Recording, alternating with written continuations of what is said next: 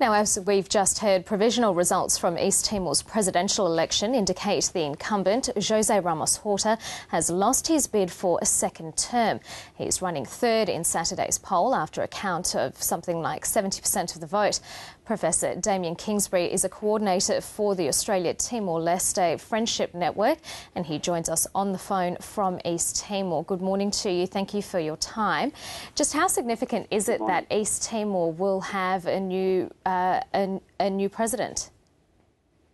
Well, it's significant, of course, in that we're seeing the passing of at least part of a generation.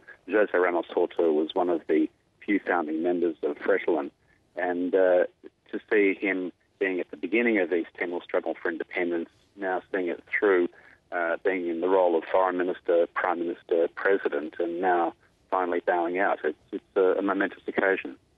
And he's expected to give a concession speech later on today, isn't he?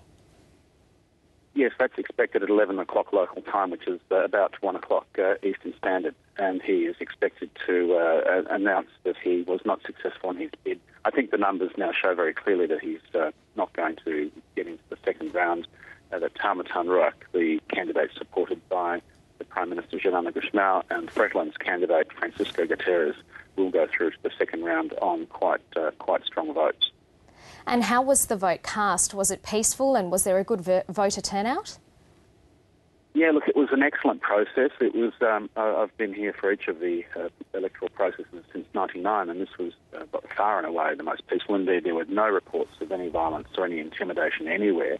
We had over 50 observers across the country, and certainly got reports from other people. Everything has gone very smoothly. The elections were actually handled by the East Timor's authorities for the first time in their entirety, and they did a very good job of it, which is a good sign given that Timor is now heading towards a transition, moving away from United Nations assistance later this year. And that it's peaceful also indicates that Australia can now look at drawing down its troop involvement here with, I think, a fairly high degree of security that the future here will be stable.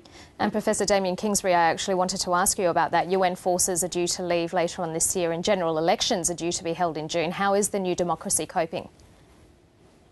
Well, it appears to be going really well at the moment. There was an explicit agreement between political leaders that they would rein in their supporters to ensure that there wasn't any violence, but I've seen political rallies, which in the past, when they met each other, if they met each other, probably would have resulted in violence. This time around, we've seen handshakes, so it's been a major turnaround. And I think everybody's quite relieved that they've now made this shift towards a peaceful process. Certainly, this is the first of 3 rounds of elections. We have the second presidential round next month and the parliamentary election in June. But it's a very good sign for those elections. And if we can maintain that level of stability and peace here, then this really augurs very well for East Timor's future. Professor Damien Kingsbury, thanks for your time this morning. It's my pleasure. Thank you.